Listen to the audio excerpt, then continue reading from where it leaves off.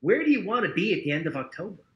Can you imagine altcoins at fair value, right? Like you think you missed it, right? Oh my God, I missed it. 2021, this guy at the end of the bar is a millionaire and I missed it. You may not have. Matter of fact, there may be a huge rally between, say, October 29th and December 4th. So if the market is going to go parabolic to the upside, what has to happen first? They got to shake everybody out. And I mean everybody. The thing about Rocktober is it sounds a little bit sillier. Rektober actually sounds more serious. The thing about October is October can be so scary that you never want to be involved again, right? 1929, 1987 are filled with really horror stories about people getting really upset. And if we think Bitcoin's going to either 28 or 20, who knows? It could wind up at 17.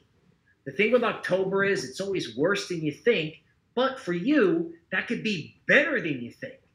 Because if you've got the capital to take advantage of it, you get altcoins at fair value. That can be something worth hitting the like button on. So, on that note, please hit that like button. Because Rocktober is coming, we're not going to give you a hard time about a certain number of likes. We're going to give you altcoin overtime anyway, because Rocktober is coming and because we love you. Okay? But the more you help us, either by hitting that like button or going over and subscribing to Token Metrics, the more we can help you. So without further ado, I'm going to pull my PowerPoint back up, and we're going to do altcoin overtime. And I saw somebody asking for Cosmos and Dot. Don't worry, I got you. Right? So let's talk about altcoins and how to play neutral to bullish short term, Rocktober, and then beyond that. Now, Luna, Mike Novogratz's favorite. Mike Novogratz from Galaxy Digital. I don't know. He's kind of like my crypto hero, right? This is his baby. So this almost to me looks like a one coin market. And Mike's kind of teasing everybody on Twitter saying don't chase it. And of course, it just continues to go up. So Luna actually hit support around 35. It may go to 46, and it may hit 53. So if there is one big bullish push left, it will probably be led by FOMO in Luna. That's funny. Now, people in the chat have been asking about multivac. If I've got the right symbol here, it looks like 0.022 was like a big resistance point. So yes, I'm taking notes right now. So in order for multivac to really do much better, it's actually got to get through its recent high. Now, something I think that could be interesting, even though I just told you that no one's safe in a bear market. Spotify, guys. It's interesting that Audius has come back down to $2. Cryptocurrency. Which has been really solid support. So I'm looking to say, if there was something that I was going to either tuck away at $2 and buy more if it went down, in other words, if there's any such thing as a DCA play, not investment advice, it may be Audius. Okay, Ren. Oh, God, this coin. We were on this coin pounding the table all throughout 2020. And it didn't go up as much as everything else did in DeFi. And then when the market went down, it went from $1.50 to 20, and I just felt wrecked. I was like, I can't believe how much I like this. This is a bridge. It's a toll bus between Polkadot and Ethereum. I was like, how could this thing go to 20 cents? Well, guess what happens as soon as you give up, right? As soon as you say, oh, God, it's not going to happen, a teacup and handle forms, and off Ren goes. Ren is showing up in our portfolios on Token Metrics 2.0. If there's another push higher, it could go to 1.5 or 1.6 along with the Polkadot trade. Now, I don't think you should chase Ren at $1.20, but that doesn't mean that this thing couldn't do a huge catch-up trade if there's one last gasp higher in this market before October. Okay, Sure. people were asking about DOT. Polka dot. There we So go. DOT's flying around between 40 and 25. And just like Forrest analysis, if DOT holds 25, it's okay. Like, it's hard for me to say someone's going to sell Web3 and interoperability. It's crazy, right? It would have to be a really big event for that to happen. Mhm. And I want to tell you that you might be safe in Polkadot, but I just got done telling you that if there's a black swan, no one's safe. So if Polkadot's below 25, be concerned, all right? But it may just range trade for the moment. Now, AVAX. AVAX, here we go. I underestimated this once it got to 60. It turned around and paid a visit to 73 while I was on vacation. Now it's sitting here, and I'm like, is this thing just going to go? Is it going to be like Solana, where it's going to sit just below resistance and break out and just go and go and go? And everybody who missed it or is afraid to buy it I didn't gets miss left it, guys. behind? I got Possible. Solana and So sold it if the market has before a week it left, went down. Luna and AVAX would be the trade. Would I chase this? No, I wouldn't. Okay, but I said that at 60. All right, so if AVAX is above 73 and you're in the mood to FOMO, Yeah, carry on. Otherwise, if I've been holding this for a long time and I saw a FOMO move with a lot of people coming in late, I might be inclined to take some money off the table. An old Wall Street motto: nobody ever got fired taking profits. True. Okay, There we speaking go. of taking favorite. profits, okay, I helped get our customers out at 200. Even though I drew the line, I was like, God, I'm crazy. This thing's just going to go. I talked about a move to 125, followed Forrest's advice to be patient. It actually went down there. Now it's back at 150. So I guess it's reasonable to assume that if Solana gets back above 150, we can go back to 201, particularly if we've got one bullish week left. But to be perfectly honest with you, because this was a big FOMO trade, I don't know that I'd be necessarily in a huge hurry to jump on this, just like AVAX.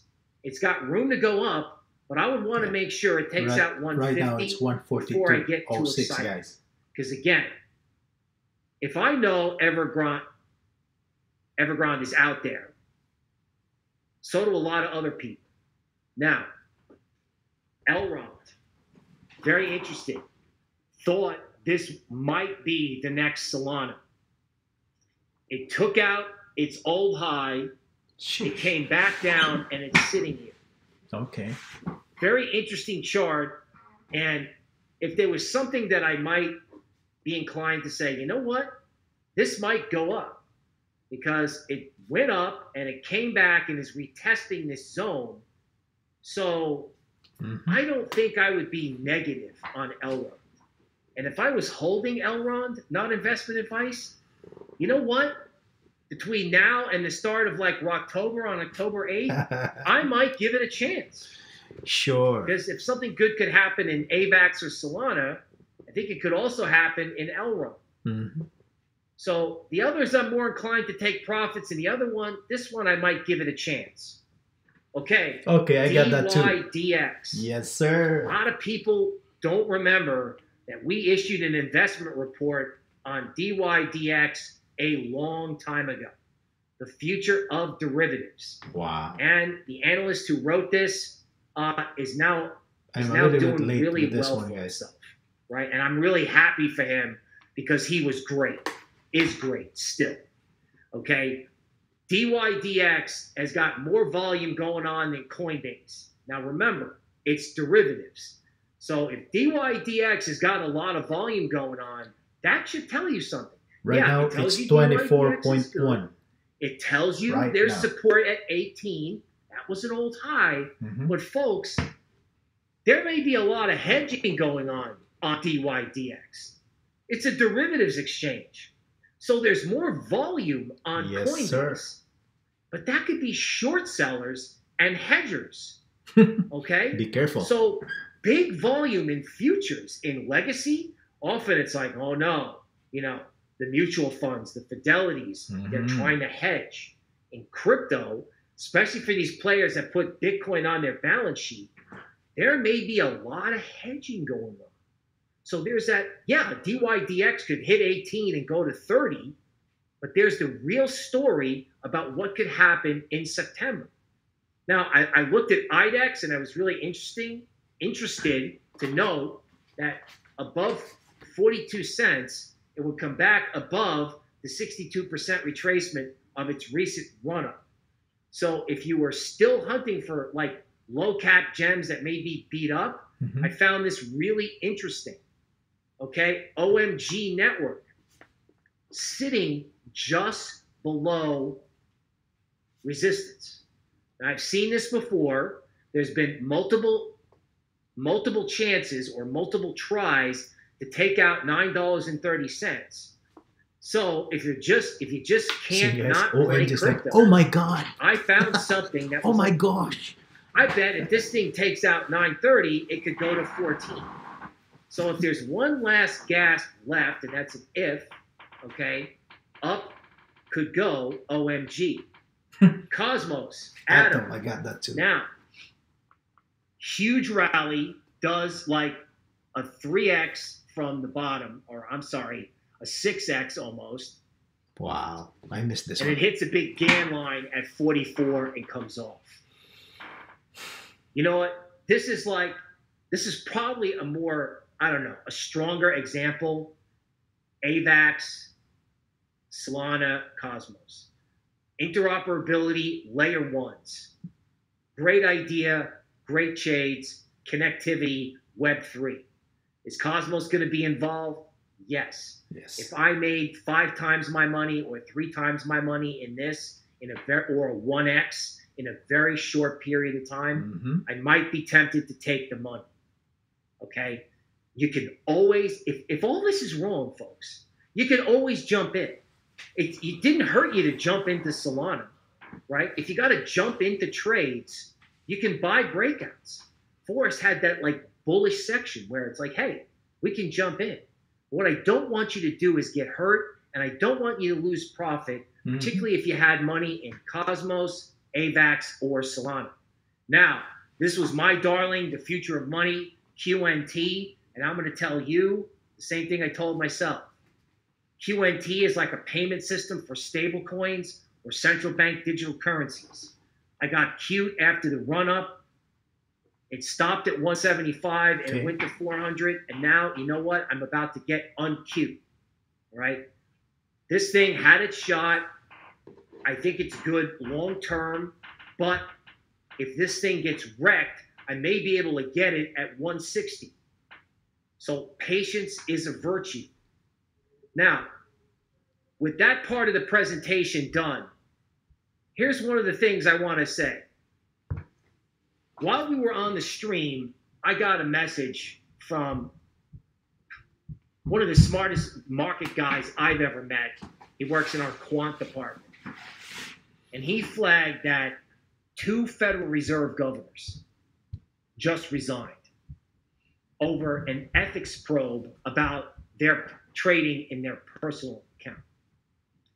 So let me ask you something. I used to work in an investment bank, and we were so crystal clear about what we could buy or sell.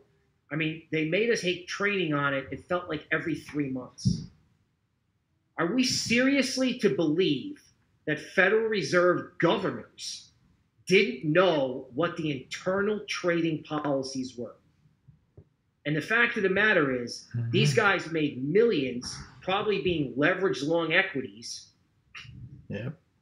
Using the worst kept secret in the world, that the Fed is printing money and buying stocks at the same time. So if you were a Federal Reserve governor and you made a bunch of money in stocks, wouldn't you sell those stocks to a bunch of Robinhood traders and quit right before the Black Swan? Is the Federal Reserve not telling you to take care for Rektober? I'm headed for Idaho. I don't want anybody to get wrecked. If it goes up, I'll go with it. Let's go. Let's go, guys. Okay. But as you head into So October, hopefully this all I video want you to do is will two things. get you to I want you to protect yourself. get interested.